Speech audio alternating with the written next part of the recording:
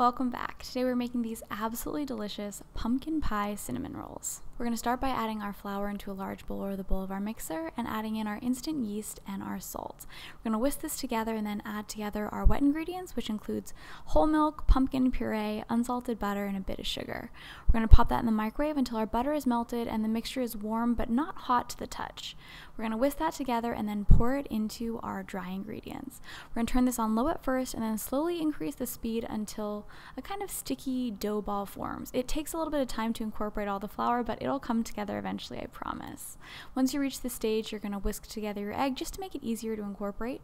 Then pour it into your bowl and mix it together until it also is combined. It kind of becomes a sloppy mess at first, but give it a little time and eventually the egg will really work into the dough and become kind of elasticy just like this.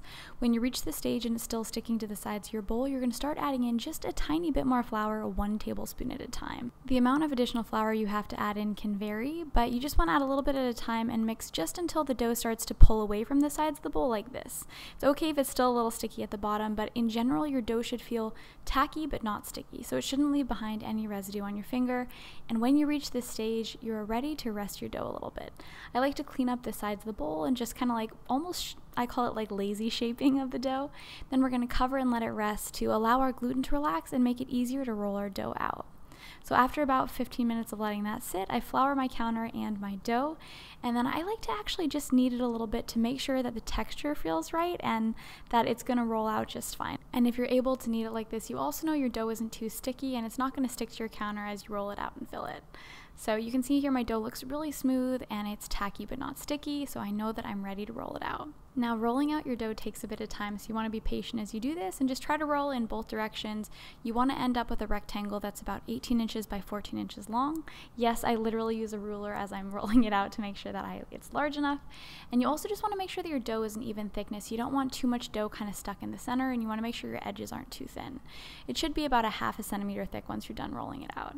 I also like to clean up my edges just to make the cinnamon rolls look a little bit sharper once they're all rolled and cut.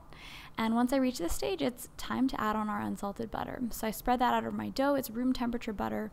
And then I'm adding on my pumpkin puree. And this part looks kind of creepy, but you're basically just making pumpkin butter. Then we're going to work on our cinnamon roll filling, which includes light brown sugar, cornstarch to help keep everything together, all of our warm spices, and a little bit of salt. We're going to whisk this together and then pour it over our pumpkin buttered dough. I just poured it straight out of the container that I was using, but I do recommend using a spoon just so you get a nice even layer, because that's the most important part. You want every bite to have all of those delicious warm spices in it. Then it's time to roll up our dough, and as you do this, just take your time and work from one side to another.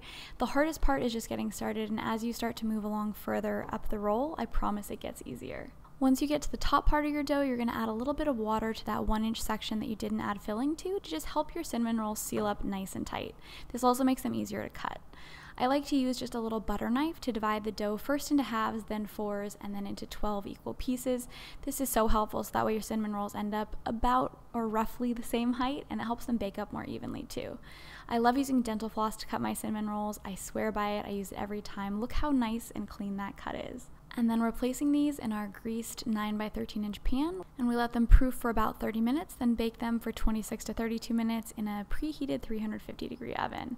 While the cinnamon rolls bake and cool, we're going to work on our vanilla glaze. This is really just butter, vanilla, salt, powdered sugar, and a little bit of milk. You just want to whisk it until it's smooth, and then once your cinnamon rolls have cooled off just for a little bit, I'd say 5 to 10 minutes, so they're still warm but they're not super hot, that is the very best time to pour your glaze. That way it kind of melts into them and is nice and ooey and gooey, but it's not completely like dissolving into the cinnamon roll. So if you have the patience, try to wait just a few minutes before pouring it. Then it's time to cut in and enjoy these absolutely delicious pumpkin cinnamon rolls.